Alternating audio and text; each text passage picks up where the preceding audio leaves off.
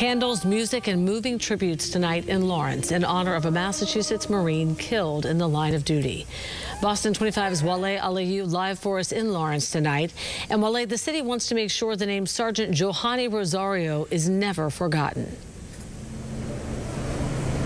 That was the goal, Vanessa. The speakers have the crowd saying her name maybe a dozen times. And we learned something new about her today. We learned that up until the day that she died, she was working to save tens of thousands of lives.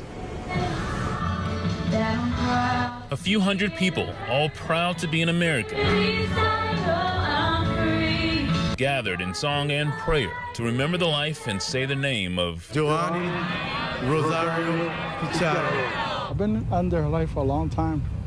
Well, I took her apple picking, found out on Friday, broke my heart, really broke my heart. But she was an amazing person and very, very good. We're gonna miss her a lot.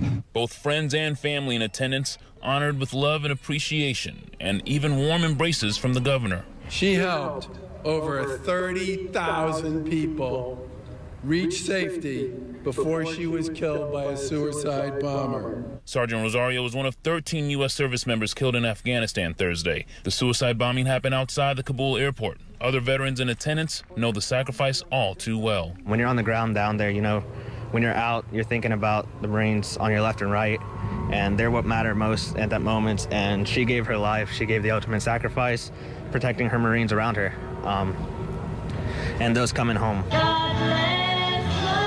I'm very proud of all the 13 soldiers. They're all heroes.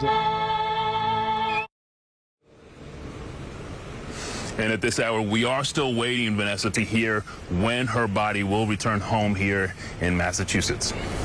And Wale, her final mission was to help young women and children in Afghanistan.